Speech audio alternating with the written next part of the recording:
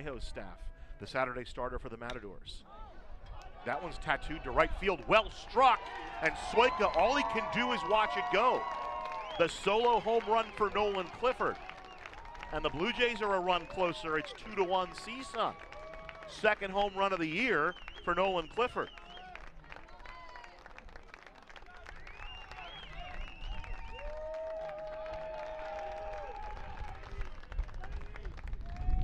Nice job of hitting by Clifford there as he worked the count full and kind of turned on it right in the wheelhouse, and it leaves the yard over that right field fence. So the first hit of the game is a long ball, and speaking of long ball, here's Jack Grace, the designated hitter, right-handed swinger.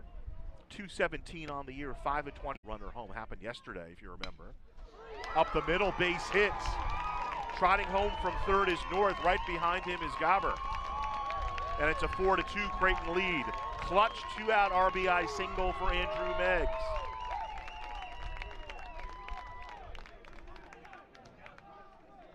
So a 4 spot here in the top of the second for the Blue Jays.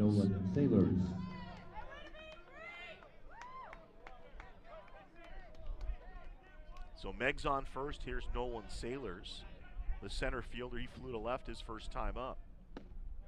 Take the extra base. They do all the fundamental things that a lot of the teams that we play do in the Big East, or the Big West. And a swing and a miss. Those pitches. Here's the 0-2 pitch. Swing and a miss. Klein-Sorge dials up the strikeout. And the in Greenville, North Carolina, they took care of Georgetown out of the Big East yesterday, 18-3, and bunted right back to Klein-Sorge, and Sakino can't get back. Double play. Second bunt that's been fielded by a Creighton pitcher. If you remember Grayson Carlo yesterday, bunted, and there was a nice diving play made by Ryan Wyndham.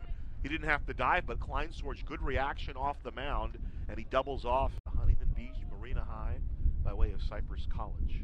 0-2 pitch, chopper on the right side, comes up on a hop. Second for one goes Meggs. The pivot by Clifford to first. 4-6-3 double play, and that double play gets it done for Creighton. No runs, no hits, no errors, nobody left. 4 innings complete. It's 4-3 on the afternoon. The righty sets, and here's the 3-2. Ground ball sharply on the right side. It'll get a run in. Right at Sakino. They'll get the second out. So for the first time in 10 years, they reached the semifinal in Class B that year. 0-2 pitch coming from Cody. Served into left field for a base hit, and the run comes home. Good bit of hitting by Nolan Sailors with the RBI. It's a 1-run game. Gabber comes home from 2-1 pitch. Laced into left field for a base hit. A run's going to score.